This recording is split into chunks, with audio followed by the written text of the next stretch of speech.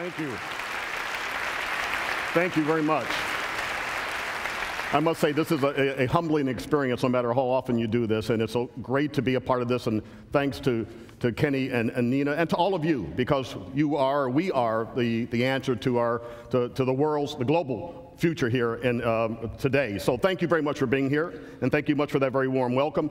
The name of my talk is called 12 Degrees of Freedom, and let me give you a little reason or an idea why I chose that title with a little bit of background.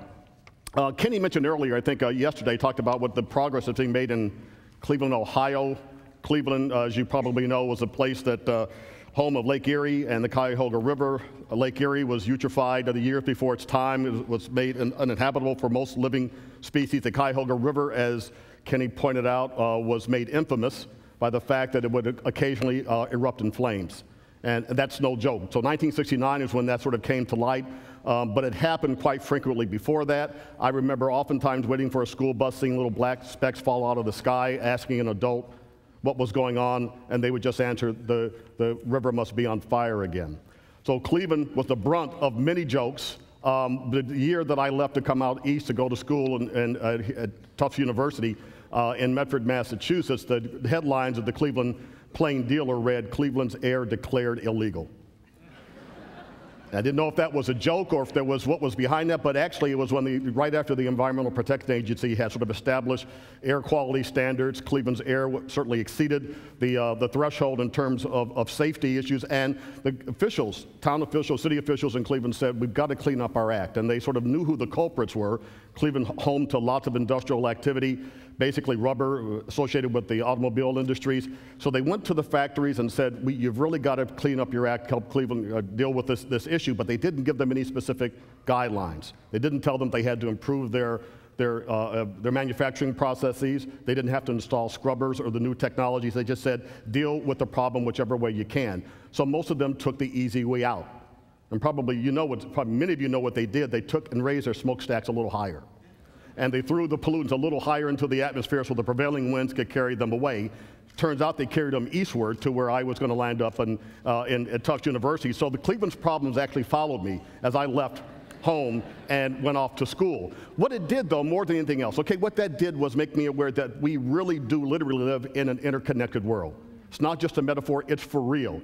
And how do we deal with that? Well, I will say that traditional education really didn't prepare me to answer that question, and so the person who did was a guy by the name of Buckminster Fuller, whom I hope some of you or many of you know.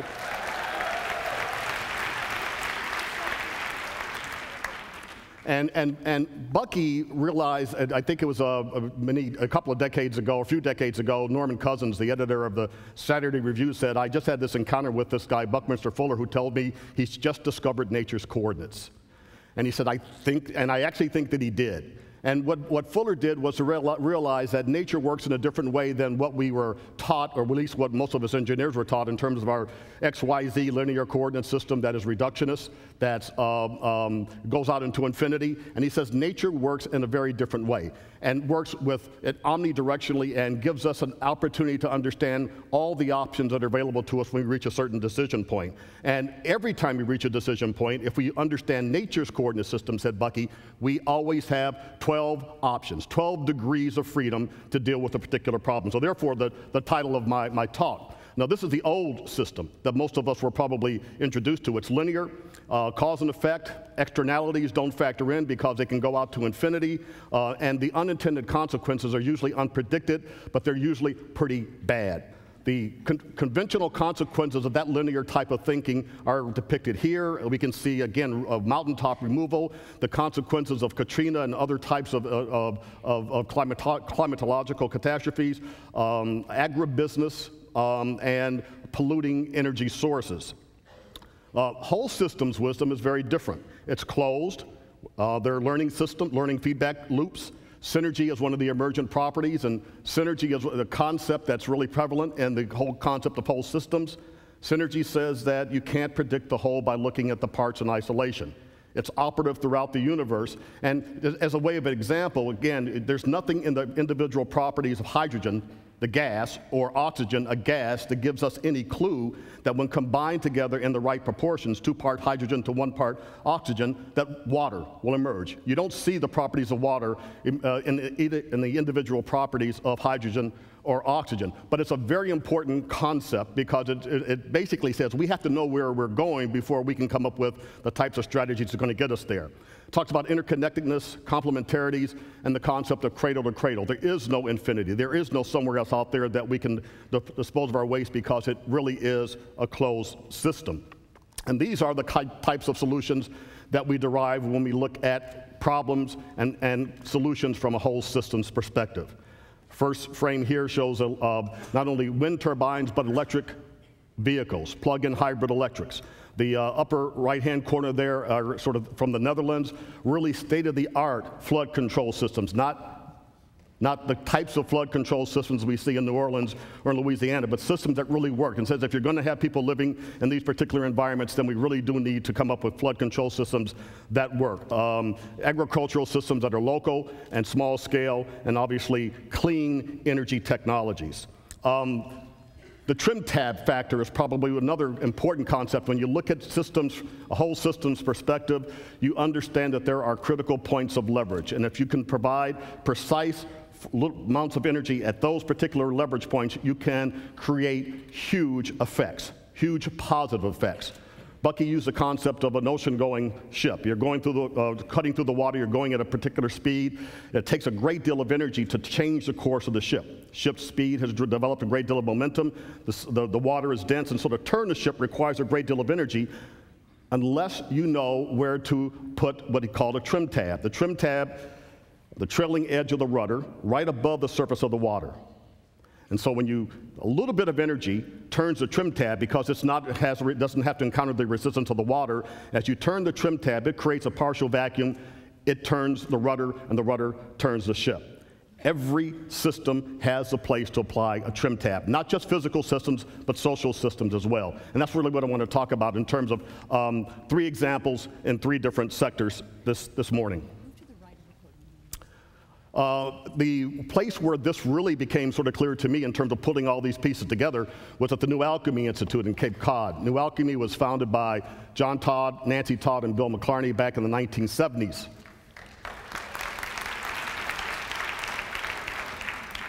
And what they sought were environmentally sound solutions to food, energy, and shelter. They understood that these are critical areas that needed to be addressed, and they also felt that we could apply nature's design strategies to meet those needs and do it in ways that would not undermine the ecological integrity of the planet.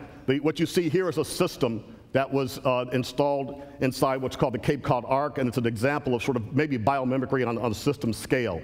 The tanks there are filled with water, and it's a source of heat storage for a greenhouse.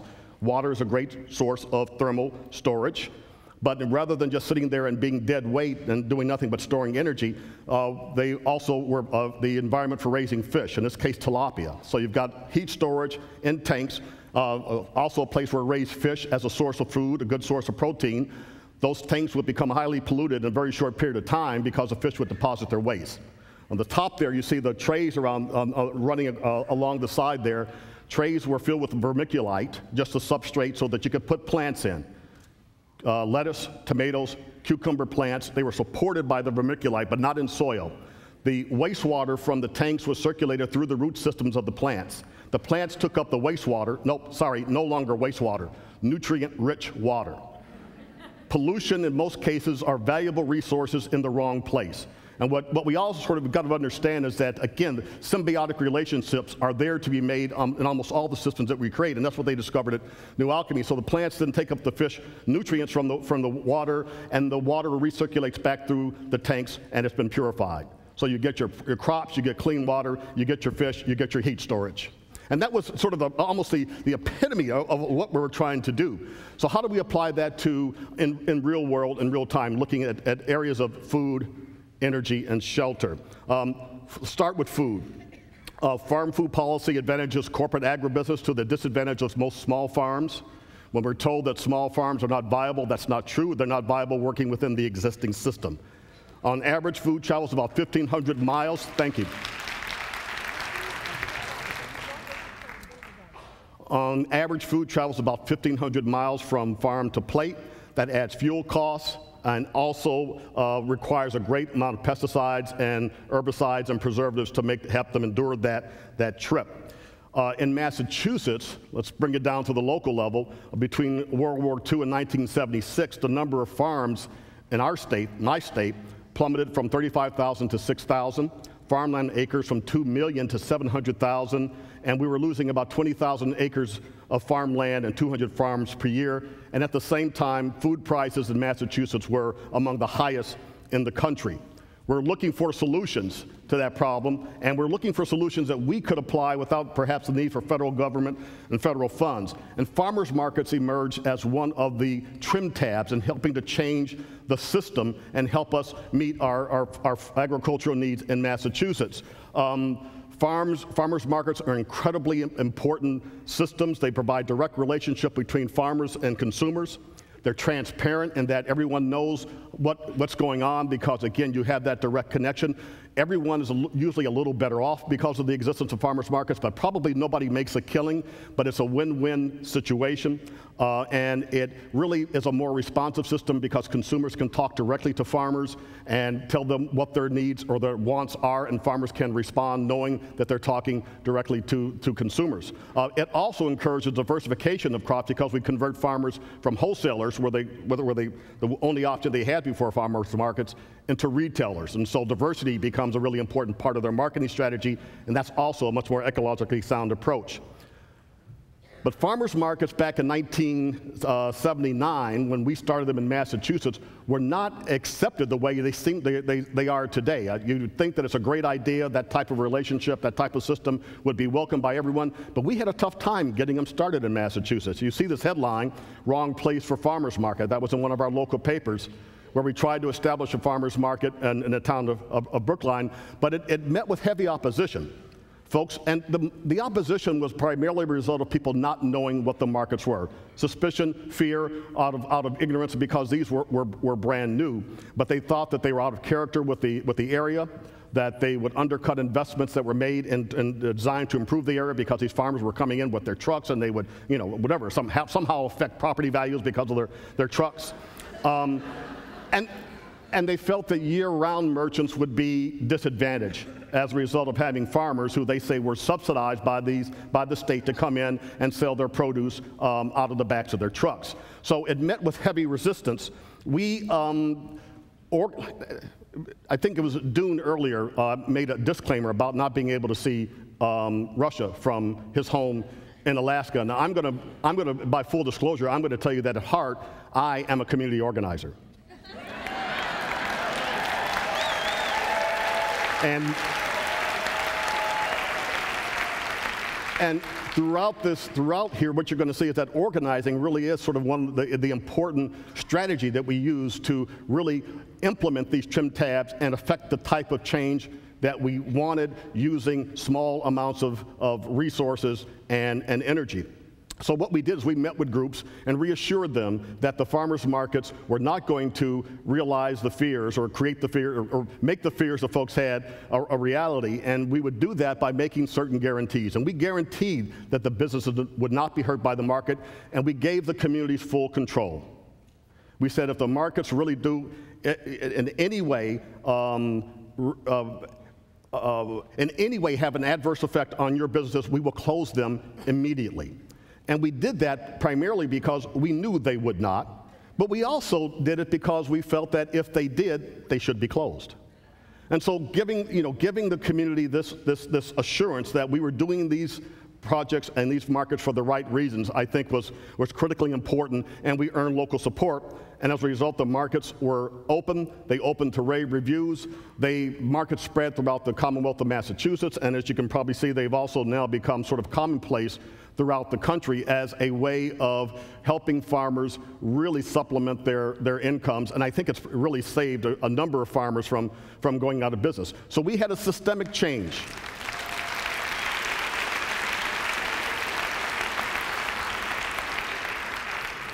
So it's an example of really really creating a change in the system by finding, again, that critical point of leverage and finding the right tool or strategy for making it happen. It also applies to community building. Again, community building and I'm really focusing here on urban neighborhoods. It's a process where we organize residents, we develop leaders, we develop tools for planning to give communities, residents and communities the same tools in many cases that professional planning offices in cities or towns have, with the goal of creating safe and healthy neighborhoods. The Dudley Street Neighborhood Initiative is one of the poorest neighborhoods in the city of Boston. It's multicultural, Latino, African American, Cape Verdean, and white. In the 1970s and 80s, the city had a plan for urban renewal for the city of Boston. Many speculators bought land and bought buildings and sat on them in the expectation that they were going to make huge profits when the city's urban renewal program went into effect. Residents stood up and halted the urban renewal program. For many people of color, and this is back in the 70s, for them, urban renewal was Negro removal. And they said, you know, you're going to come in with programs and projects that are really going to force us out of our neighborhood, and they put a halt to it. And as those projects came to a halt, the speculators said, we're going to be out of a bundle here. We're going to lose a lot of money. And what they did was they torched the buildings. And night after night after night in Roxbury, buildings burned to the ground, people were killed, but this was an attempt to collect insurance to minimize their losses in the face of the fact that they were not going to see their big winning, their big kill come through. So the Dudley Street neighborhood was reduced to ashes, about 1,300 vacant lots right in the heart of Boston. The Dudley Street Neighborhood Initiative was formed in response to that challenge. In 1984, you can see the headline on the left, and basically the place as the community was reduced to ashes, vacant lots weren't cared for. They became the place where they became dumping grounds. Folks on their way to the town dumps where they had to pay a tipping fee would drive by during the day, see all these abandoned vacant lots, and decide to come back later that night knowing that no one was around, and they began to dump, and they began to dump, and they began to dump, and the place really became a health hazard in short order. The resident-led Dudley Street Neighborhood Initiative developed a comprehensive plan to rebuild their own neighborhood. And it was an important step, and it was done primarily through community organizing, going door to door, organizing folks, creating a resident-led organization that really would come up with their own plan for rebuilding their neighborhood. And the idea was to give residents control over their own future. The key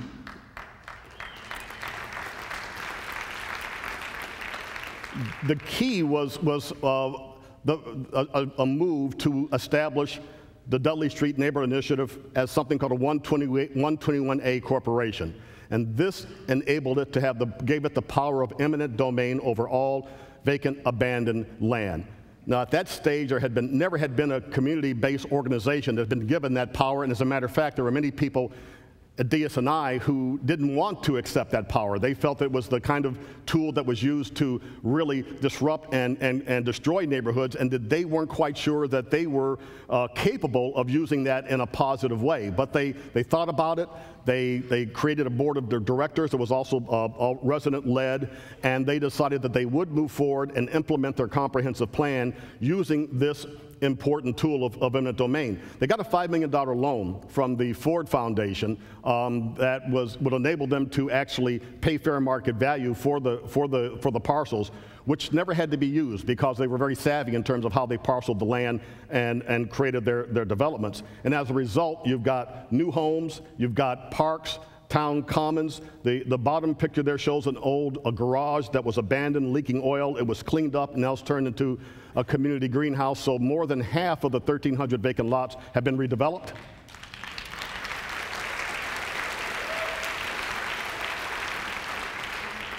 The land has been converted to a community land trust, so it's in the control of the community, and affordable housing has been developed, and there's not been, well, maybe just one, I think over the years, only one default on the mortgages that were extended as a result of the redevelopment of the Dudley Street Neighborhood Initiative. So it's a major, major accomplishment and one other example of how communities can take control of their future. People often ask, well, why has this not been replicated throughout the city or around the country? And my real answer to this honest answer, is that I think that when the city officials granted them the power of eminent domain, they fully anticipated that they would fail.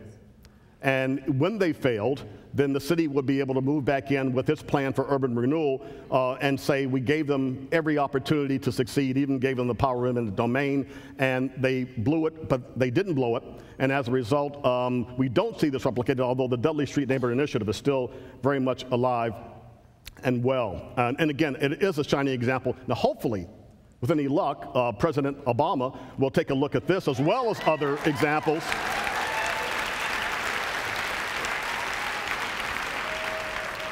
Particularly given his community organizing background. Moving on just to the final sort of area, the final sector, and that's energy. Massachusetts, well, this is actually pretty reflective of a lot of the country, but let me again boil it down to a real case in Massachusetts. We are dependent almost entirely on imports in terms of meeting our energy needs.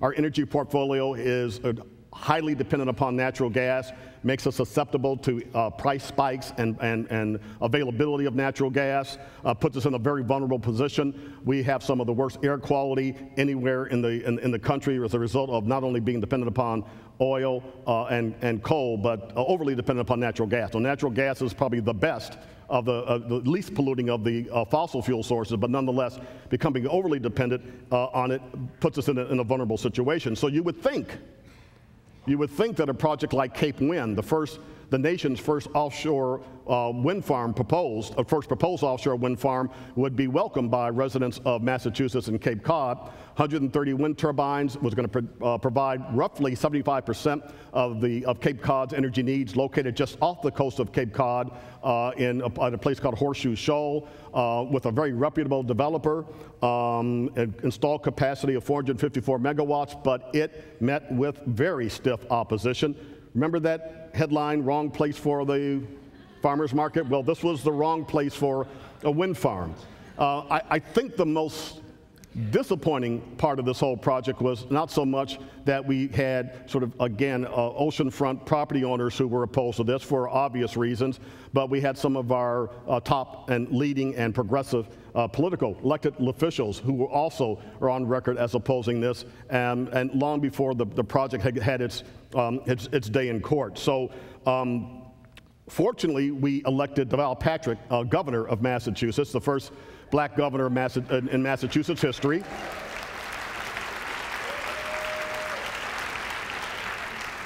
And as part of his platform, Patrick strongly supported the Cape Wind project, but he also realized that this should be part of a more comprehensive energy package. And so he worked with our state legislature and came up with a comprehensive green communities bill that really runs the gamut and really for the entire spectrum, from energy efficiency and conservation through the development and deployment of renewable energy. And it is probably the most comprehensive energy package anywhere in the country. It includes an Ocean Act, which will allow for appropriately scaled renewable energy projects in our state waters, and that can be wave, tidal, or wind. A Clean Biofuels Act, that's probably the most controversial piece of the legislation, but we think perhaps with our biotech industries and others, we might be able to find ways of doing some small-scale types of biofuels production that does not run into the same types of land use conflicts, certainly as ethanol. Commonwealth Solar, which is a rebate program to buy down solar for residents and businesses, 40 to 60% rebates to encourage really widespread adoption of that. Decoupling, a little technical, but it makes a huge amount of sense. Utilities profits are based on how much electricity they sell. This decouples their profits from the amount of electricity so that they sell, so it can be more in line with them sort of performing energy efficiency and conservation and being rewarded for that as opposed to the quantity of electricity they sell.